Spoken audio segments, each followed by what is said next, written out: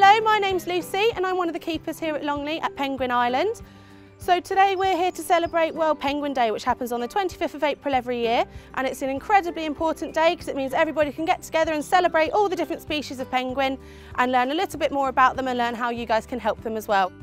We've got 29 individuals here at Longleat. All of ours are Humboldt penguins, which are from South America.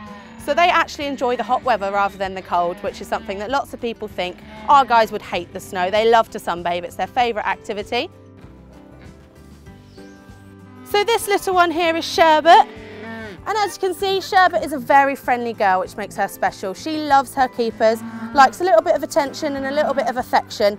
She usually greets her keepers and gets quite jealous if another penguin comes in and tries to have a cuddle while she's having one as well.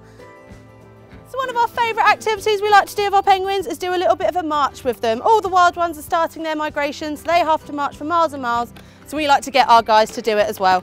Okay, come on then! Even though World Penguin Day only happens once a year, we think our penguins should be celebrated all year round, especially with the weather getting so nice and so hot. Come on down to Longleat and you'll see our guys being their mischievous little selves all year round.